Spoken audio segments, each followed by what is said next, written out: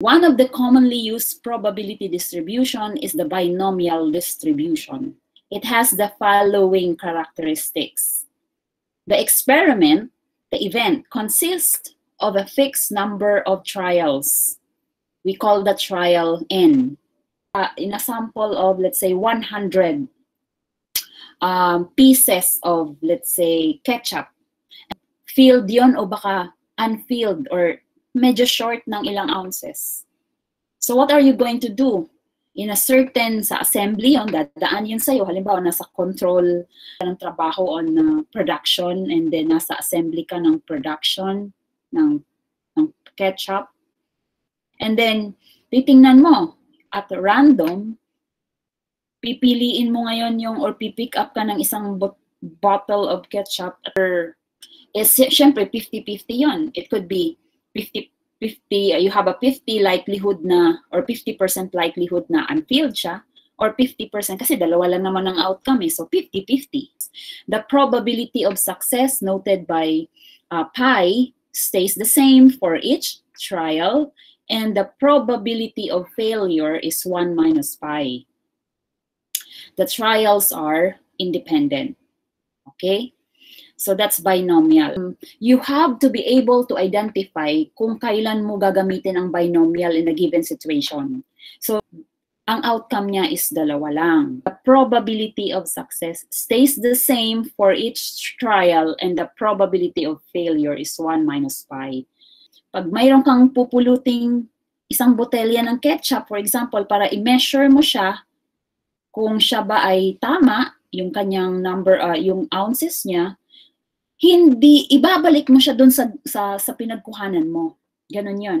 Para sa susunod na kukuha ka ulit ng isang bottle of ketchup, yung probability na makuha mo ay filled or unfilled stays the same. The probability of this random variable to happen is equal to n factorial divided by x factorial, n minus x factorial times the pi raised to x times the quantity of 1 minus pi raised to n minus x. Are you familiar with the operation on factorial? What is meant when you say, how do you compute when you have 5 factorial? 5 factorial is 5 times 4 times 3 times 2 times 1. That is what is 5 factorial. So 0 factorial is equal to 1. As pi gets closer to 0, the binomial distribution becomes more right-skewed. So papunta yung tail niya sa right as the value of pi gets closer to 0. As pi gets closer to 1, the binomial distribution becomes more left-skewed. But as pi equals or gets closer to 0.5 as it approaches this value, the binomial distribution becomes normally distributed, or bell-shape yung kanyang size. No? Yung shape pala, yung shape ng data mo, yung binomial distribution. So, okay. This is how it is illustrated. As your pi gets closer to 0, as you can see, it is right-skewed. As it gets closer to 0.5, in this case, medyo nagiging normal siya. Medyo nagiging bell-shaped na siya. Yeah. Another thing is that, okay, here are the examples that can be modeled by binomial distribution. Number of defectives in a sample of n items from a large population. Yan. Counts of number of employees favoring a certain retirement policy but out of n employees interviewed. So pwedeng ang sagot nila favor or not in favor. Number of Samsung mobile phones sold out this week out of the n that are manufactured. So sold or not sold. The number of students who passed the term exam out of n students who enrolled in college algebra. Ayan. So pass or fail. So here's an example. The Department of Labor in the Philippines reports that 20% of the workforce in mobile is unemployed. From a sample of 14 workers, calculate the following probabilities using the formula for the binomial distribution. In this case, our n is equal to 14. Our pi, in this case, is equal to 0.2. That 0.2 there came from 20%, okay? And our concern is that we are concerned of the probability that 3 are unemployed out of these 14 workers. So you're given this probability of success na 20% daw is unemployed. So what is the probability that 3 are unemployed? So you're going to compute this. Your n here is 14. So 14 factorial divided by 3 factorial because that is your x. And then multiplied with 14 minus 3 factorial. Then itong result na ito, imo-multiply mo ngayon sa pi, the probability of success, raised to x, times 1 minus 0.2, which is the probability of failure, raised to 14 minus 3. What if binigay to, pero ang tanong pala, what 3 are employed of, and ibig sabihin, yung opposite nito, because what is given is 20% of the workforce in mobile is unemployed, but your concern is not the unemployed, but the employed. Kaya mag-change ito. Hindi na 0.2 ang gagamitin mo, kundi yung 0.8. Automatic naman na yung 1 minus 0.2, you have 0.8. Kasi ang tinanong dito, employed. Pwede rin ganon class ang problem. Parang tinitest ka lang kung alam mo ba talaga, naiintindihan mo ba talaga kung paano i-apply yung natutunan mo sa concept ng binomial. Dito kasi 20% unemployed. Tapos ang tinanong, unemployed. Kaya mag-fix ka talaga dito sa 0.2. Kasi yun yung probability of success mo eh. But what if ang tanong dito, 3 are employed? Ano yung probability of success mo? Yung unemployed. Kasi yun yung concern mo eh. Pero what if baliktarin natin? So, ito, magkabaliktad din to. Lalabas dito, 0.8 raised to 3, then 1 minus 0.2, 1 minus 0.8. That's why itong nasa loob, magiging 0.2 na lang. So, parang ganun lang, no? Kailangan, alam mo din kung paano gagamitin in case na hindi nga nagko-complement. So, in this case, nagko-complement, kaya gagamitin natin yung values according to problem. Cumulative probability distributions. Halimbawa, your concern is 3 or more are unemployed. So, yun yung concern mo. Nasolve mo na kanina yung 3. 3 are unemployed. So you have 25% is the likelihood na 3 are unemployed. Eh, what if 3 or more?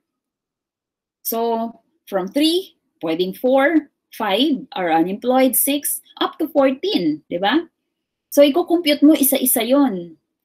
Ko-compute mo kung 3, ang value kung 4, ang value kung 5, and so on. Eh, ilan to? 3, 4, 5, 6, 7, 8. Ba't tumigil siya sa 8, ma'am? Ba't hindi itinuloy doon sa 14? As you can see, the value now is very, very small. Kaya pwede ka nang tumigil kung hindi naman siya relevant na. Parang nagiging insignificant na siya. Pag i-add mo, hindi nagbabago yung total kasi sobrang liit na niya. The probability is 55.1%. Yan, okay? And then at least one of the workers is unemployed. So greater than 1. Ibig sabihin at least 1 from 1 and hanggang sa 14. Ano daw yung probability na at least 1? Eh bakit ko pa i-compute yung pagkahaba-haba? Kung pwede ko namang i-compute yung probability na 0 ang unemployed. Tapos, ibabawas ko na lang yun sa 1. Diba? Mas madali. So, once ma-compute ko yung probability ng 0, so in this case, ito ay 0 factorial. 14 minus 0 factorial. So, 0.2 raised to 0, which is 1. Ganun yun eh. 0 factorial is 1. So 1 minus 0.2 raised to 14. Therefore, makukuha natin yung value na equal to 0.044. Yan. At yan ay ibabawas natin sa 1.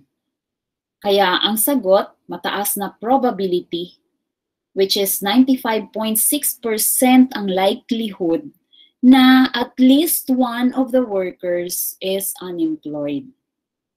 O, di ba? At least one kasi eh. So, pwede pang 2, pwede pang 3, pwede pang 4.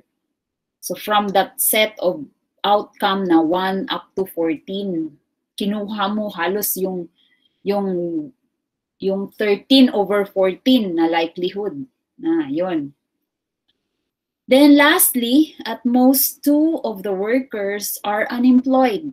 So, kukompute mo ngayon, at most, ibig sabihin maximum yan, no? At most, hanggang 2. So, compute mo yung 0.